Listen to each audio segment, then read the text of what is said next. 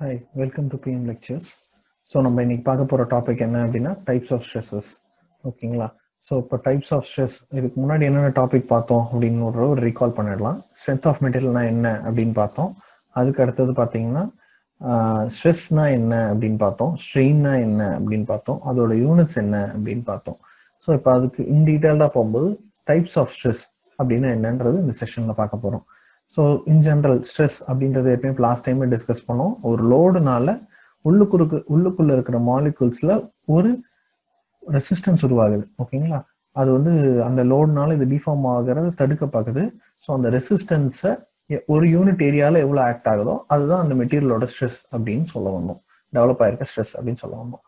So சிமிலராக இப்போ அந்த stress எதனாலாம் உருவாகுதோ அதனால ஸ்ட்ரெஸ்ன்னு சொல்றோம். ஃபார் எக்ஸாம்பிள் ஒரு டென்சைல் ஃபோர்ஸ் ஆக்ட் ஆகுது ஒரு பார்ல அப்படின்னும் போது அங்க உருவாகிற ஸ்ட்ரெஸ்ஸை வந்து நாங்க டென்சைல் ஸ்ட்ரெஸ் இல்ல டென்ஷனல் ஸ்ட்ரெஸ் அப்படின்னு சொல்றோம். ஸோ இதுவே வந்து அதே பார்ல நீங்க வந்து கம்ப்ரசிவ் ஃபோர்ஸ் கொடுக்கறதுனால அங்க உருவாகிற ஸ்ட்ரெஸ்ஸை கம்ப்ரஷனல் ஸ்ட்ரெஸ் அப்படின்னு சொல்றோம். ஸோ சிமிலரா ஒரு பார்ல நீங்க ஆப்போசிட் டைரக்ஷன்ஸ்ல லோடு கொடுக்கறதுனால அதுல ஒரு transitional change of positions of molecules நடக்குது. ஸோ அதனால அங்க கிரியேட் ஆகிறத ஷியர் ஸ்ட்ரெஸ் அப்படின்னு சொல்றோம். ஸோ இது வந்து ஜென்ரிக்கா நம்ம எல்லாருக்கும் தெரிஞ்ச topics. So apart from this நிறைய இருக்கு. So let's go in detail. ஓகேங்களா? ஓகே, இங்க பாத்தீங்கன்னா நான் 6 டைப்ஸ் ஆஃப் ஸ்ட்ரெஸ்க்கு இமேஜ் காமிச்சிருக்கேன். ஃபர்ஸ்ட் இஸ் டென்சைல், உங்களுக்கு பிடிச்ச எலாங்கேட் பண்றது. செகண்ட் இஸ் கம்ப்ரெஷன், உங்களுக்கே பார்த்து இமேஜ் பார்த்தாலே உங்களுக்கு செல்ஃப் எக்ஸ்பிளனேட்டரி தான். ஸோ ரெண்டு எண்ட்ல இருந்து பிடிச்சி அழுத்துறாங்க. So it's compression. Third is shearing. ஓகேங்களா? ஸோ ஒரு ஃபோர்ஸ் இன்னொரு ஃபோர்ஸ் ஆப்போசிட் டைரக்ஷன்ஸ்ல இப்படி புஷ் பண்றதுனால அதோட பேரலா அந்த ஃபோர்ஸுக்கு பேரலா இருக்கிற ஒரு கிராஸ் செக்ஷன்ல பிரேக் ஆகுது. Fourth is torsional. டார்ஷனல்ன்றதுனால turning, you can see here. So இப்படி வருது இப்படி வருது ஆப்போசிட் டைரக்ஷன்ஸ்ல இருக்கிற டர்னிங் ஃபோர்ஸஸ்னால அந்த பீம் பெண்ட் ஆகுது. ஸோ இதுல ஒரு ஸ்ட்ரெஸ் உருவாகும், மாலிகூல்ஸ் டிஃபார்மேஷன், அதுல ஒரு ஸ்ட்ரெஸ் உருவாகுது. ஸோ அது torsional stress. Fourth is bending stress. ரெண்டு சப்போர்ட்ஸ் இருக்கு, ரெண்டு சப்போர்ட்ஸோ நடுவுல ஒரு ஆப்போசிட் ஃபோர்ஸ் கொடுக்கறதுனால அந்த பீம் வளையுது. ஸோ வளையறதுனால இங்க ஒரு விதமான ஸ்ட்ரெஸ்ஸஸ் உருவாகும். சரிங்களா? அந்த ஸ்ட்ரெஸ்ஸஸ் பத்தி பேசுறது bending stress. Okay, fourth last one is buckling. Buckling is nothing but compressive ஸ்ட்ரெஸ்னால உருவாகிறதான். So இந்த செகண்ட் ஒன்னும் லாஸ்ட் ஒன்னும் சேம் தான். பட் ஏன் பக்லிங்னு சொல்றோம் அப்படின்றத நம்ம அந்த டாபிக்ல போகும்போது பேசுவோம். Okay, so these are the types of stresses. Okay, let's move on. Okay, first normal stress அப்படின்னு சொல்றது நார்மலா எல்லாரும் தெரிஞ்சிருப்பாங்க. லோட் இப்போ இதுல வந்து ரெண்டு சைட்ல இப்படி எலாங்கேட் ஆகும்போது என்ன ஆகுது, இந்த பீம் வந்து தின் ஆகிட்டே போகும். அப்போ வந்து இந்த நார்மல் ஸ்ட்ரெஸ் இந்த கிராஸ் செக்ஷன்ல ஆக்ட் ஆகிற இடத்துல இங்க நெக்கிங் அப்படின்ற ப்ராசஸ் ஃபார்ம் ஆகும். ஸோ கொஞ்சம் கொஞ்சமா மெலிசாகி நடுவில் ஒரு பாயிண்ட்ல பிரேக் ஆயிடும். So tensile ஸ்ட்ரெஸ்ஸோட result necking form ஆகி அப்புறம் ஃப்ராக்சர் உருவாகும்.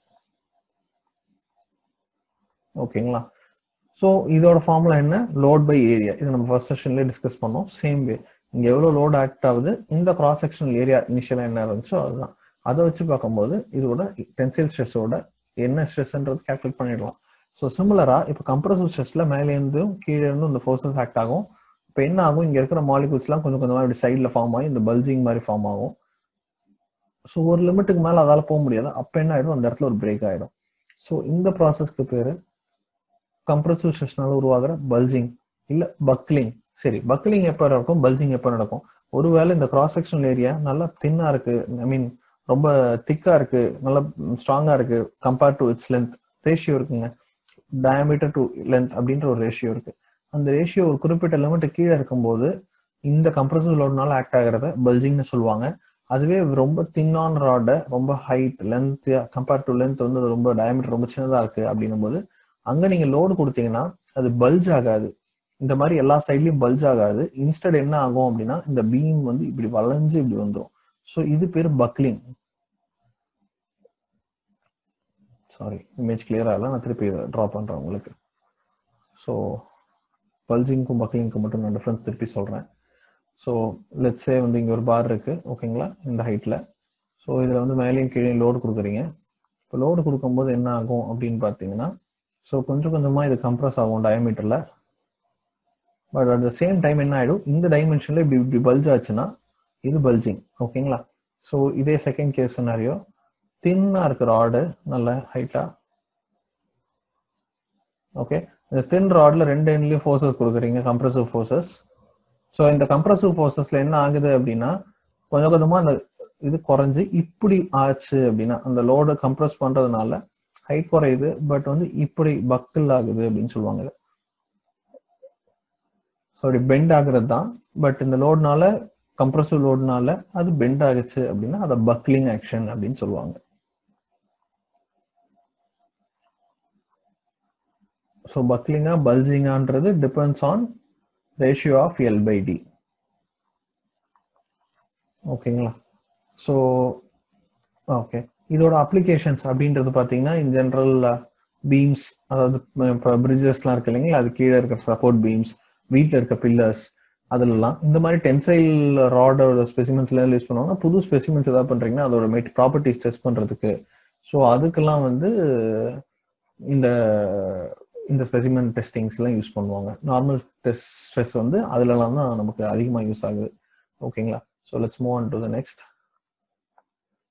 Okay, shear stress. Shear stress அப்படின்றது வந்து இன் ஜென்ரல் வந்து நமக்கு ஷியர் ஸ்ட்ரெஸ் அப்படின்னு சொன்னாலே அது வந்து ரிவர்ட்ஸ் அப்படின்ற ஒரு டாபிக்ல தான் நம்ம ஜென்ரலா பார்க்குறோம். But other than that even specimen டெஸ்டிங்லேயும் நம்ம ஷியர் ஸ்ட்ரெஸஸ் ஹேண்டில் பண்ணுறோம். ஸோ இப்போ பார்த்தீங்கன்னா இப்படி ஒரு ரிவர்ட் இருக்கும் இன் ஜென்ரல். ஓகே, இதில் இது வந்து புல்லிங் ஃபோர்ஸ் இங்கே F கொடுக்குறீங்க, இங்கே வந்து இதுவும் F கொடுக்குறீங்க அப்படின்னா என்ன ஆகுது அப்படின்னா இந்த நடுவில் கிராஸ் செக்ஷன் இருக்கு இல்லைங்களா, இந்த ரெட் கலர்ல மார்க் பண்றேன் பாருங்க, இந்த இடத்துல என்ன ஆகும், பிரேக் ஆகிடும் பிடிச்சி எடுக்கிறதுனால. ஸோ இங்க ஃபோர்ஸஸ் பார்த்தீங்கன்னா பேரலா ஆக்ட் ஆகுது. ஓகேங்களா? இது எதுக்கு பேரலா ஆக்ட் ஆகுதுன்னா இந்த cross section, red colour cross section இருக்கு இல்லைங்களா, சர்க்குலர் கிராஸ் செக்ஷன், அதுக்கு பேரலா ஆக்ட் ஆகுது. So the shear stress is always parallel or tangential to the resisting area.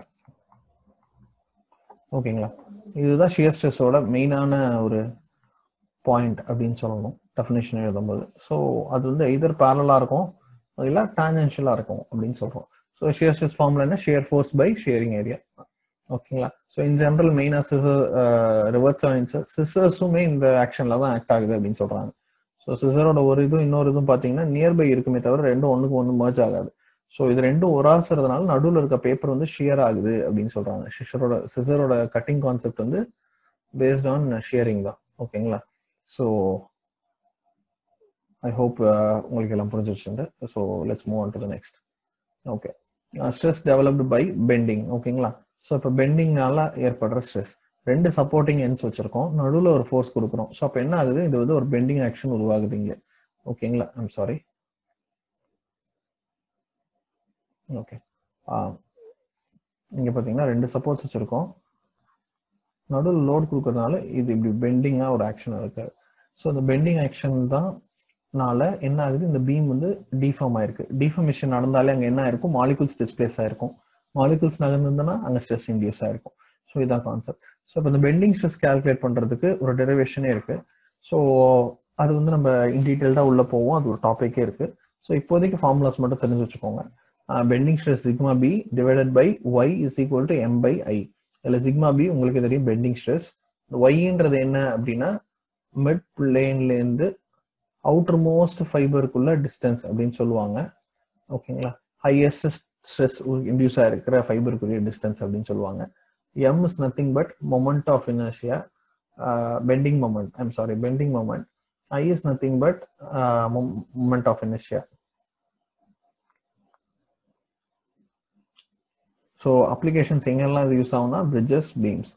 So like இந்த மாதிரி தான் இருக்கணுமா சப்போர்ட்ஸ் அப்படின்னு கேட்டிங்கன்னா இல்லை, ஒரு கேண்டிலிவர் பீம்ல கூட லோட் எண்ட் லோட் கொடுத்துட்டு அதுக்கு எப்படி ஆக்ட் ஆகும், அதுலேயும் பெண்டிங் எப்படி இருக்கும் அப்படின்றது பார்க்கறதுக்கும் யூஸ் ஆகும். ஸோ எப்படி வேணா பீம் இருக்கலாம், எப்படி வேணா லோட் இருக்கலாம், எங்கெல்லாம் பெண்டிங் இருக்கோ அங்கெல்லாம் இந்த இது அப்ளிகபிள் ஆகும். ஓகேங்களா? ஸோ இந்த ஃபார்முலாஸ் நீங்கள் யூஸ் பண்ணலாம். So let's go in to detail ஃபர்தராக இதை பற்றி இந்த டாபிக் வரும்போது நம்ம இன்னும் டெப்த்தாக இதை பற்றி டிஸ்கஸ் பண்ணுவோம். So next, torsional stress. Torsion அப்படின்னாலே டர்னிங் அப்படின்னு அர்த்தம். ஸோ ரொட்டேட் பண்ணுறது, ஒரு பீமை ஒரு எண்டில் ஃபிக்ஸ் பண்ணிக்கிறீங்க, ஒரு எண்டில் வந்து ரொட்டேட் பண்ணுறீங்க. ஸோ அப்போ வந்து அதில் பெண்டிங் ஆகுது இல்லையா? ஸோ இந்த டிஃபார்மேஷனால உருவாகிற ஸ்ட்ரெஸ் அப்படின்றது தான் டார்ஷனல் ஸ்ட்ரெஸ் அப்படின்னு சொல்கிறோம். ஸோ இங்கே பார்த்தீங்கன்னா மாலிகுல்ஸ் இருக்கு இல்லையா? ஸோ எனிவே ஃபர்ஸ்ட் ப்ளூ வந்து ஃபிக்ஸ் பண்ணுறதுக்காங்க இந்த சைடு எண்டில் ரொட்டேட் பண்றதுனால இந்த மாலிகூல்ஸ் டிஸ்பிளேஸ் ஆகுது. ஸோ இந்த மாலிகூல்ஸ் டிஸ்பிளேஸ் ஆகும்போது அங்க இருக்கிற பாண்ட்ஸ் வந்து பிரேக் ஆகுது, பிரேக் ஆகி திருப்பி நியூ பாண்ட்ஸ் உருவாகுது. ஸோ என்ன டிஸ்கஸ் பண்ணலாம். ஸோ இதனால அங்க ஒரு ஃபோர்ஸ் உருவாகுது, ரெசிஸ்டன்ஸ் உருவாகுது. அதுதான் வந்து அதனால உருவாகிற ஸ்ட்ரெஸ்ஸை வந்து நம்ம டார்ஷனல் ஸ்ட்ரெஸ் அப்படின்னு சொல்றோம். ஸோ டார்ஷனல் ஸ்ட்ரெஸ்ஸும் பெண்டிங் ஸ்ட்ரெஸ் மாதிரி இது தனி டாபிக். ஸோ இது ரிலேட்டட் ப்ராப்ளம்ஸும் நம்ம டீல் பண்ணுவோம். ஸோ இப்போதைக்கு ஃபார்முலா பார்த்துக்கோங்க. ஸோ டார்ஷனல் ஸ்ட்ரெஸ் டவ் வந்து டார்ஷனல் ஸ்ட்ரெஸ், ஆர்ன்றது சேம் வே இந்த மிட்லேருந்து அவுட்டர் மோஸ்ட் ஃபைபருக்குள்ள டிஸ்டன்ஸு. ஓகேங்களா, மோஸ்ட்லி ரேடியஸாக தான் இருக்கும் அது சர்க்குலர் ராடாக இருந்தால். ஸோ அடுத்து டீன்றது டார்க் அப்ளைடு அந்த பீம். ஜே அப்படின்றது போலார் மூமெண்ட் ஆஃப் இனர்ஷியா.